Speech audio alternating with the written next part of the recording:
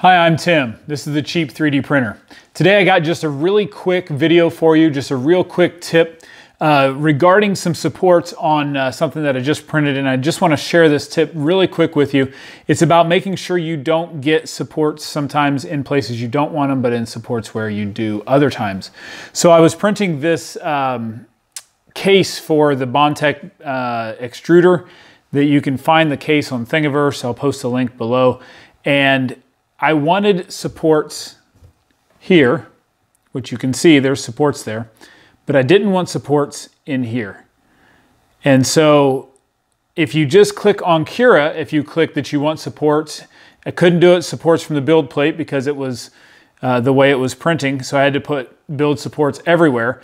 But by doing so, it was going to print supports inside these holes, and I didn't want the supports inside the holes. I felt like the holes could print just perfectly fine without them.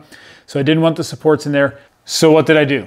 Here's what I did. I went into Cura, I went down to generate support, I clicked on everywhere, but then under the support overhang angle, I changed that all the way to like 80 degrees. This is a 90-degree angle where it's at here. This is a 90-degree angle, so it still puts support in here. But in here, it didn't need it anymore. And all the way deep inside that hole, you can barely see through it right there. All the way deep inside that hole, it said it was going to generate support there, but the supports were so small that it didn't even generate it there. So I only ended up with support where I wanted it, not where I didn't want it, and it produced this perfectly. I can go in, I can cut these supports out really easily and get it exactly the way I wanted it.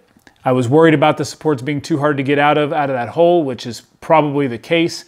Now I don't have to worry about it. I'll just take those supports out and I'll be done. That's all I got for you today. Just wanted to share that quick tip with you. Have a great day. Keep printing and keep printing cheap.